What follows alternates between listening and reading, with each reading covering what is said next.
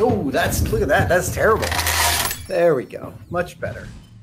It's the big expanse of my workbench, isn't it? Hi, everybody. Happy Tuesday. I'm enjoying a lovely Diet Cola in my red Solo cup. And today we have a bill. Maybe I should begin at the beginning. Hi, welcome to the cave. I'm Adam Savage. We are in week 9, I believe, of the COVID-19 lockdown. And this is a live stream from my personal space where I have been spending all of my time. We're putting out 5 videos a week now untested. And there's some such cool builds coming down the pike. I'm actually like behind the computer right here on the little workbench is 1, 2, 3 little tools that I spent a huge amount of time refining. I can't wait till these builds go live. What is that? Oh, that's the mill light. It's a little better. And I built something yesterday, which is like super exciting. I know this is a tease. I apologize just to say that the building in here has been fertile. And in contrast to what I said at the very beginning of the lockdown, where I was explaining that I had difficulty finding creative inspiration, I definitely feel a surplus of that right now. That being said, I still can't read a book. I'm trying. I finished a magazine article the other day, and that felt like a triumph. But actually sitting down and reading a book or watching a whole movie, man, the ability to do that is limited. But I have a kit, so I am going to be here with you for 90 minutes or so. Then I'm going to get back to another one-day build. And I'm going to start by building a kit, another Lego kit from the same makers of the spinner that I built a few weeks ago. I went and I had 2 kits from the same company. And I built the spinner, and I took the other kit and I put it somewhere clever, which meant that I lost it for about 3 weeks or so. But I just found it, and it is a really fun kit. This is again another custom Lego kit, not official, not put out by Lego, but seriously, high fives to Lego for not quashing this stuff. If you've ever seen any artists who deal with Barbie as subject matter, you would know that Mattel does a lot of fighting with people in their cultural processing of Barbie. That's just a reality. And a lot of companies do that, but Lego seems to really engender the fan community. And what I have here from Ichiban Toys is a 164-piece kit of the Orca from Jaws. Yeah. Captain Quint's boat from Jaws as a custom Lego kit. This is dark. This is his charnel boat, right? This is the boat on which he dies. Oh, spoiler alert. Still one of the greatest movies ever made. Let's get to building. Let's get to knolling, and then we'll get to some building. Again, even just look, I appreciate individual makers making lovely versions of consumer products. And Ichiban Toys cardboard box with this wonderful photo that includes a shark fin over here. It feels like you're getting something substantial, and those things matter, you know. So I appreciate what they've done. So let's see. Before we even I need scissors.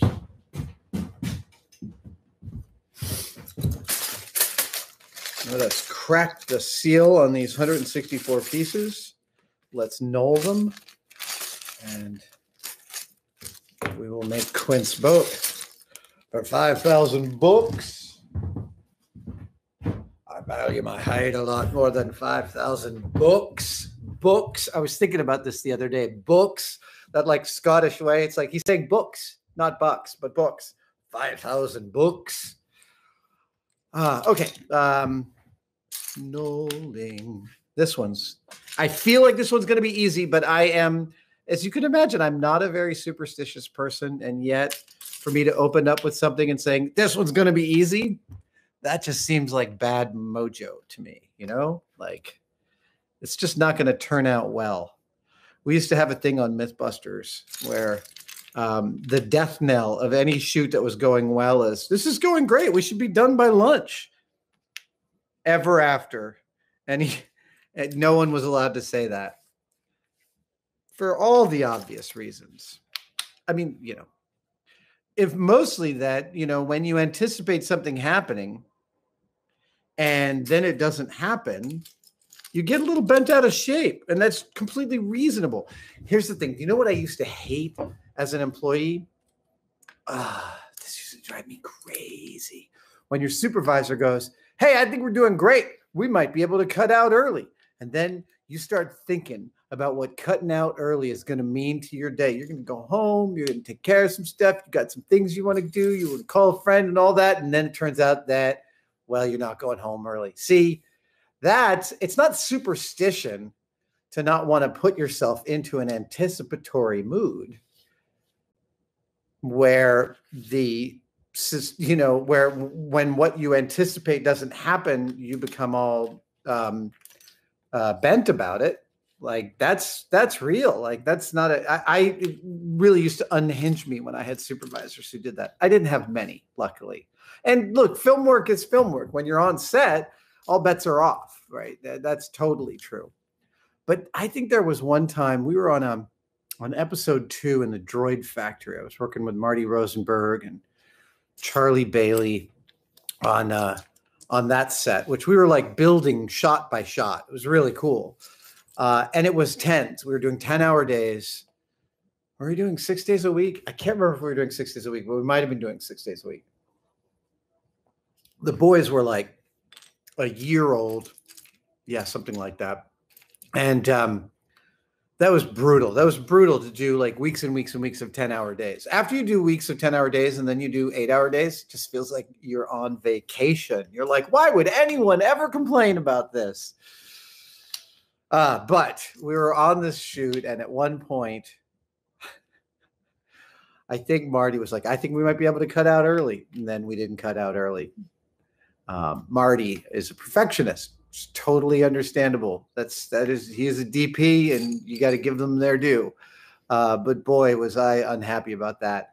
I will tell you a funny story about that shoot, because it's the only time I met Kathleen Kennedy. Oh, right. This is how this all ties together. The only time I've ever officially met Kathleen Kennedy, I was working on a model maker on that set, Droid Factory Ep 2. And Marty says, I think maybe it's not even Marty. Marty's AC Bob comes in. He's like, Marty thinks we might be able to wrap by 4 today. And I was so excited. I literally went like this. Who let the dogs out? And I started doing that dance like a crazy person. And everyone was looking at me kind of insane. And that's when I turned around and saw that Kathleen Kennedy and a coterie of people had just entered the room. And that's what they saw when they entered the room. Me doing that thrust hip dance and singing Who Let the Dogs Out. Yeah, I made a great impression. They knew I was destined for big things then. Anyway, we did not cut out early. This seems to be, my hearing aids driving me nuts today. This seems to be a very straightforward kit. There's not a ton of different kinds of pieces. It's just some yeah. And I mean, I think we've been hinting at this, that I've been sorting my Legos over there. Yeah, we have been hinting. We've been talking about it. The video will go up soon. But suffice to say, I've been in a Lego consciousness for the last few weeks because we pulled down all the different boxes of my historical Legos, my childhood Legos, my kids' childhood Legos, minifigs that date back to the early 70s. You didn't know there were minifigs. There weren't the minifigs you knew in the 70s. In fact, the first set of minifigs that were even close to what you know as minifigs were like these featureless, like armless little like mannequins with blank faces. Yeah, it was really bleak. All right. But suffice to say, do I say that a lot? I do. I say that a lot. I also say it's a long way of saying I also love the term non-trivial. We all have our conversational tics. But the people who really suffer because of them are our partners. Yeah, they got to listen to that same joke you make with a waiter every single time. Oh my God. I've really been working on that. It's tough being a person. All right. I'm doing a much less fast and loose Knoll here, simply because we have so many less pieces. And also that's kind of the mood that I'm in. Ooh, gold 1x1 rounds. These are in my sorting. I ended up sorting a whole metallic colored Lego. And there are some that are actually chrome plated, I found. Not a lot. A very, very small number, in fact. But chrome plating, I didn't realize was part of some of the parts that Lego shoots. Oh my God. One of their tools, I saw some photos of one of their actual tools that they use to shoot these parts. And they're masterpieces of engineering. Such love. If you want to look into some really, really intense machining, look yourself into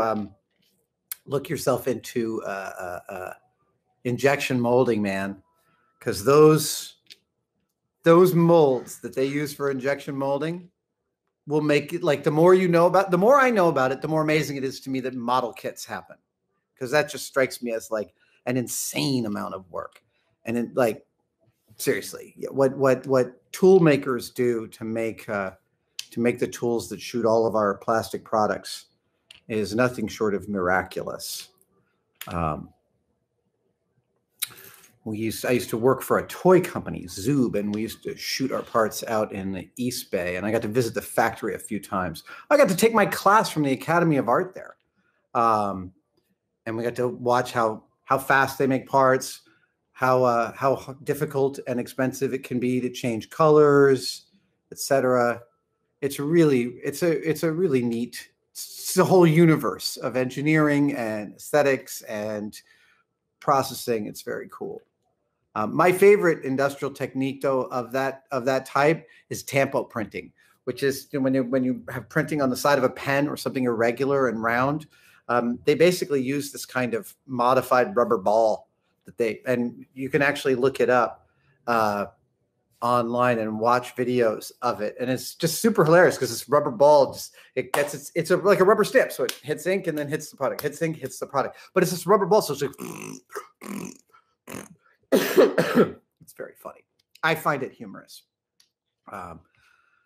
Okay, we are close to being finished here with the knolling. Oh man, this thing that I built yesterday holds a lot of weight, and you can build the whole thing with a jigsaw and a drill. I'm starting to really appreciate, like, how you can use some of the most complex tools or the most simple, and with a little bit of knowledge, you can get to the same place. Oh, wow, there's lots of different 1x1 rounds here.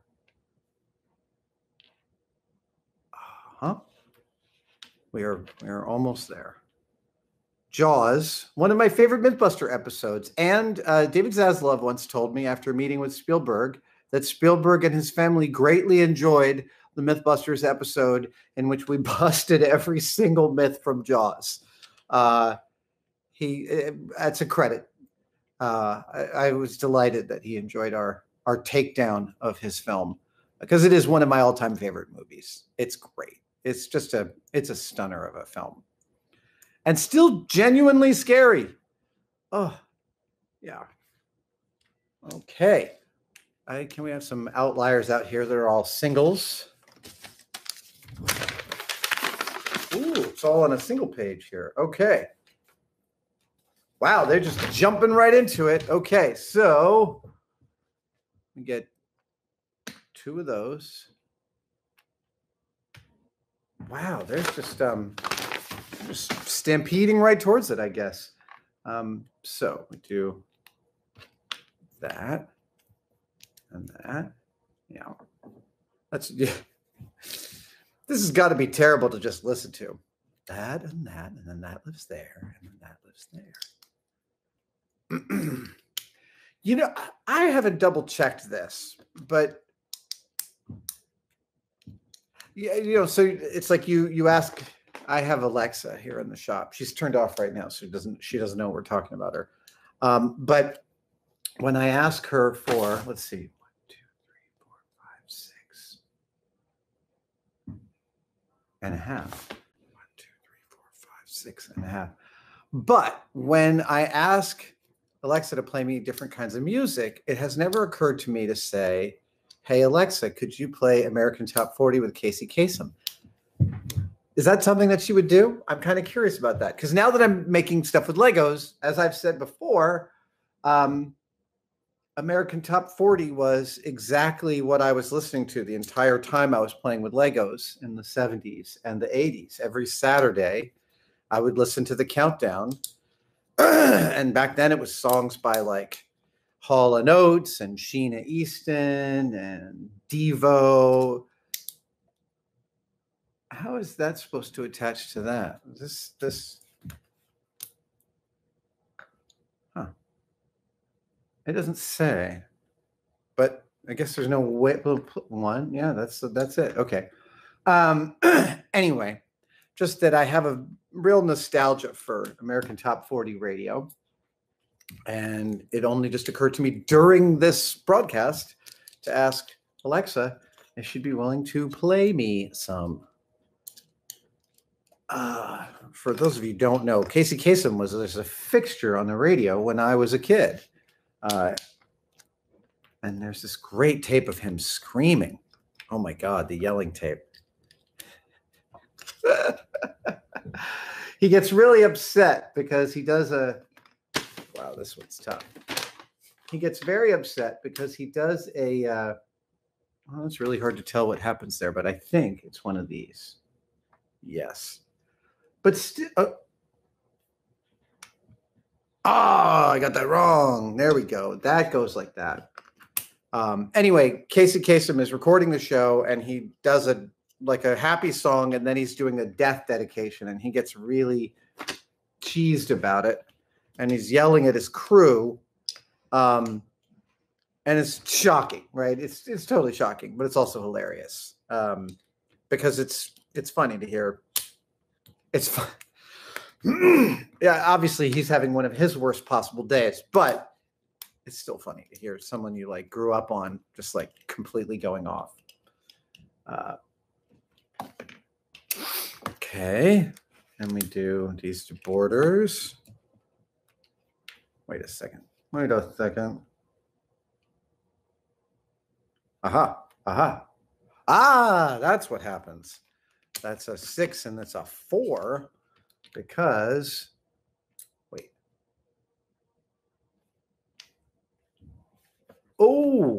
I got the whole thing off by 1. That's why I did that. All right.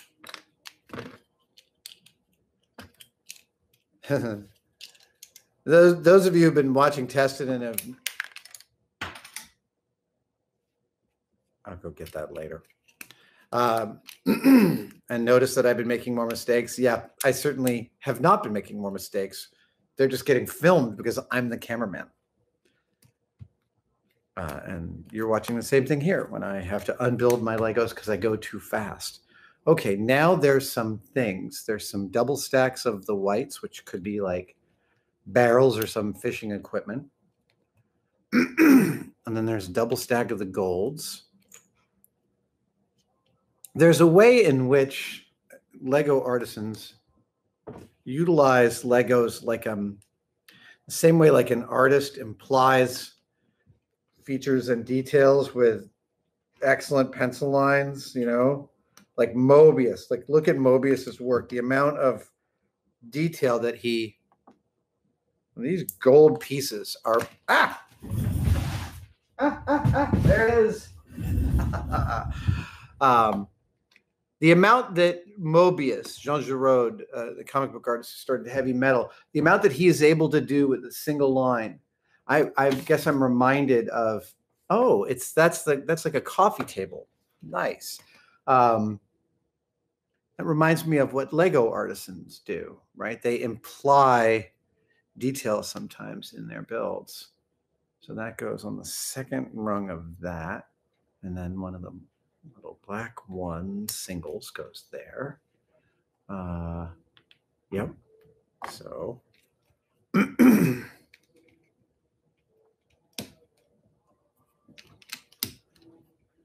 I also like the fact that Ichiban Toys includes some extra parts and pieces and bits and bobs. Oh, there's a sticker? Wait a minute.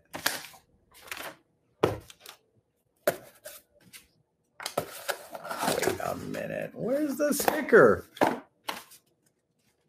There's supposed to be an Orca sticker. Where is it?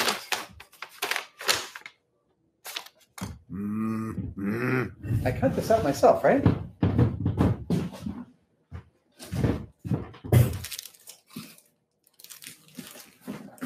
Luckily, I just emptied the trash, but I don't see the Orca sticker. Well, maybe I'll have to print it. Okay, so we are okay now. So now there's more of this. Okay, right. Okay, so 2 3s. They're doing some outlining on these directions, which is helping greatly in me parsing. Oh, I got to go get that other red 6.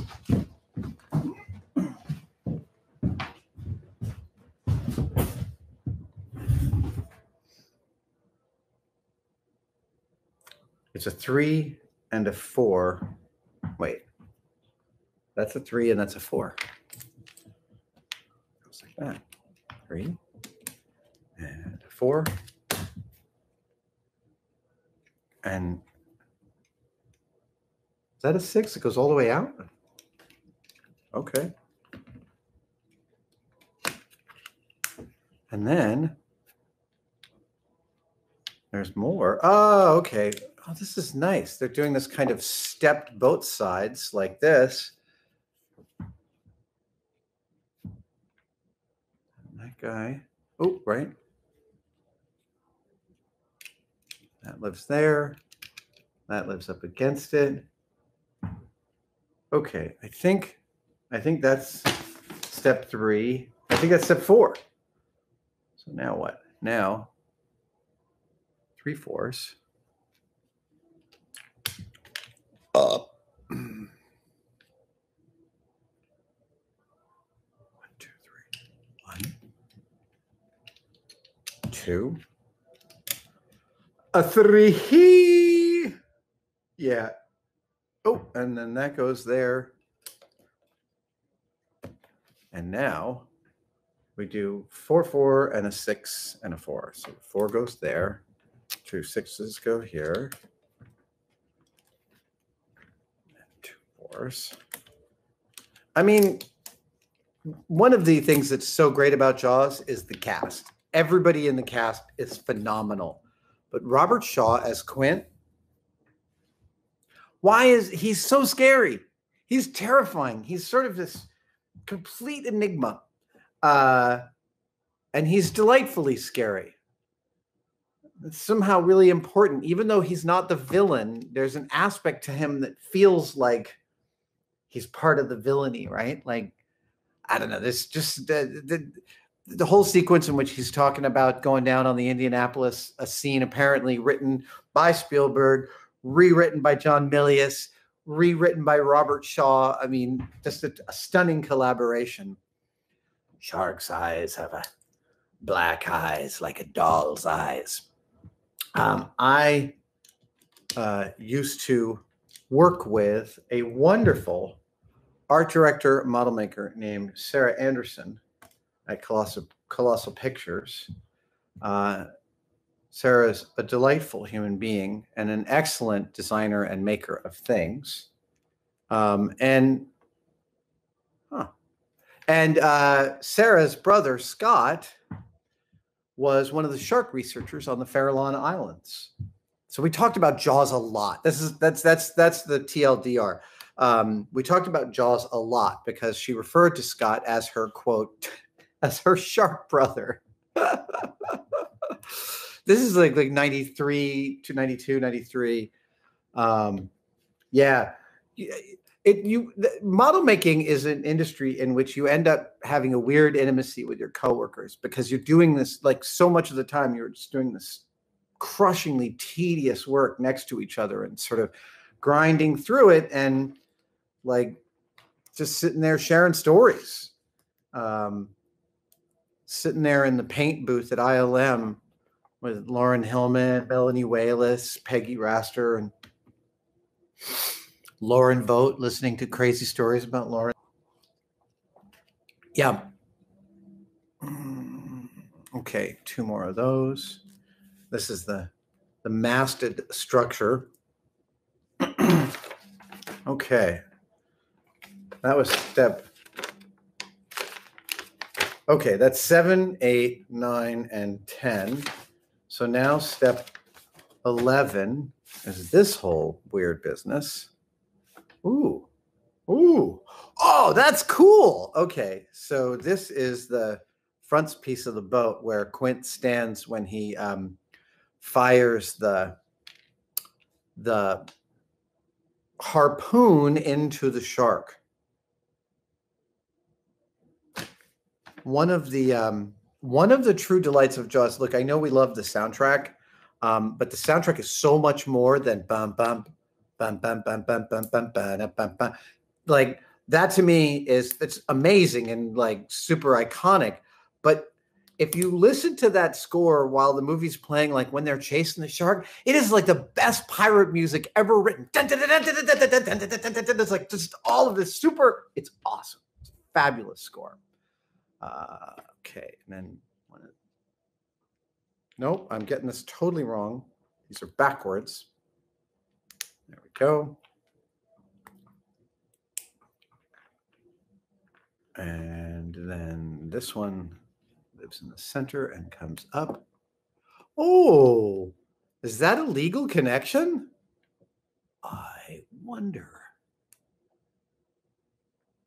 Interesting. Okay, but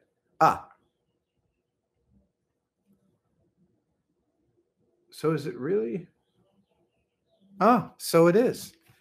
It is a, okay, so that to that to that to that. These come up and join this to become the railing at the front of the boat. Very, very, very clever solution. That is delightful. So that is steps 11 and 12. 13. Ooh, it's time to add some glass. Oh, there's the solid one. And there's the one with the hole in it. Then we've got, wait a second. What am I forgetting here?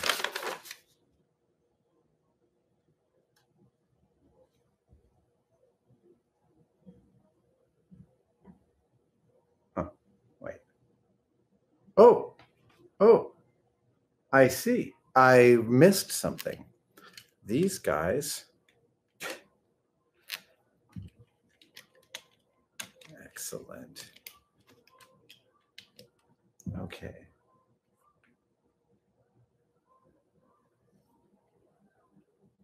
And I got that wrong. I put those on too early. There's also 2 of these. Then these 2. Okay, so now we get the glass on there. 2, 3, 4. Yep. Okay, nice. Everything's at the right level. Feels like we're not screwing it up. Step 14. Okay. We put the cap on the cabin. When I grew up going to Cape Cod in the summers. We had a house on Waquoit Bay, that my great-grandmother bought in 1900. And you could see Martha's Vineyard from our deck. And we used to go all the time. My brother lived in Vineyard Haven. And when you went to Martha's Vineyard, when I was a kid, you could still see the remains of the Orca because they had the boat on which Quint dies. The boat on which Quint dies was they built like half of it, and then they built some of it out of balsa wood that the shark could chew up. That's what I was told. Anyway, it was sitting there on the beach, like on its side on the beach. It was always like one of the things you noted and pointed out when you went there. Okay. I don't know if it's still there. It was really fun when we made our Mythbusters episode because I did get to no, these go down one. I did get a collector who owned some of the original barrels actually sent them to us for the episode. That was awesome. Yeah, I was just looking at some old photos because I was calling up some Mythbuster builds that I liked. And that's set 15. Is that everything? Oh, no, there's those. Speaking of the barrels, that's what these yellow things are out on the front. These are the flotation barrels that Quint shoots the shark with. That's a lovely detail. Of course, you had to add that detail. Okay. Oh, these are boat lights. Red rate return. They go there and there, and then that goes there, right? And those guys live up there. Yep, that's 16.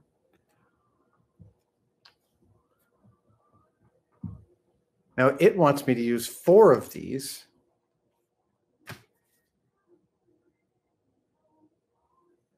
Yeah, I don't have 4. Hang on. Am I getting everything right here? Okay. So these guys live there. This one's in the center. 2 of these go here. The gray one sits there. The steering wheel for the boat sits there. We're really close here. This is about as fast as a build happens in the world, man. Okay. Then we turn this around.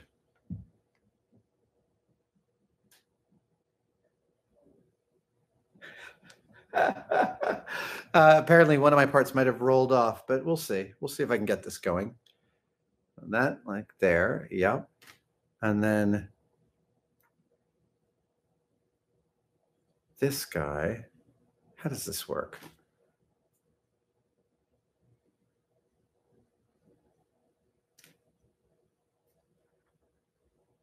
One, two, three. I might have to go get a part.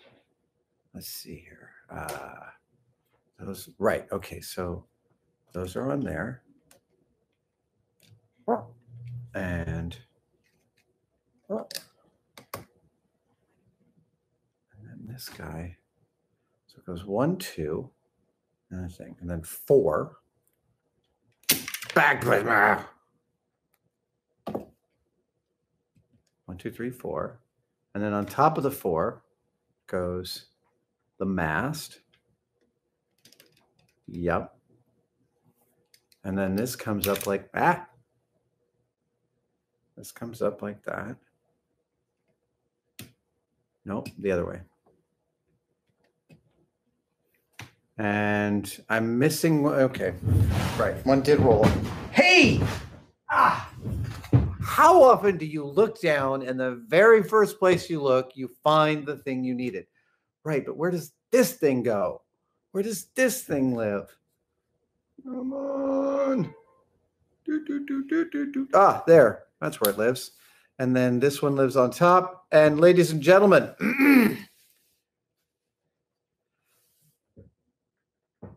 but I value my hide a lot more than 5,000 books. Captain Quint's Orca the boat from Jaws, the deepest cut Lego kit I have in my collection thus far. And that's a fairly high bar.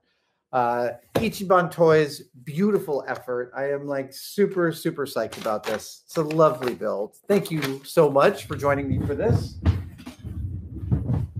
I hope it was as soothing for you as it was for me. We have to stick together in all this, man. Hey, also, wear those masks. Wear those masks. It's common courtesy. It's humanity. Yeah, just wear those masks. It's a good thing. If we all wore masks, we'd have a significant effect on this puppy, even before a vaccine. That's how to do it. Wear the masks. All right. That's my PSA. Yeah, I don't think I have anything more to say. It shouldn't be that controversial. It's not that big a deal. Wear those masks. Stop those water droplets from leaving your face and entering the lungs of people around you. Good God. Okay.